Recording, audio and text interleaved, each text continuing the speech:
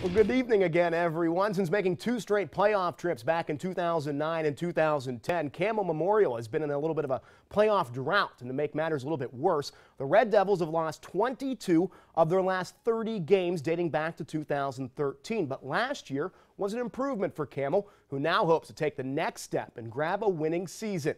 Ed Rosen is in his third season during his latest stint at Campbell. He has 7 starters returning on each side of the ball, including Yanni Coleus, who is back for his senior season. Also back to pave the way up front is Ignatius Horvath, who was an All-AAC selection a year ago.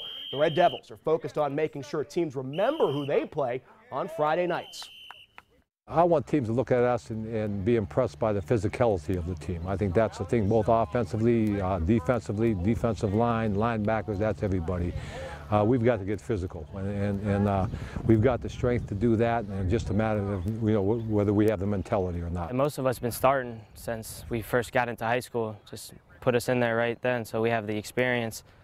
We're all fast, we're all strong, we've been working in the weight room.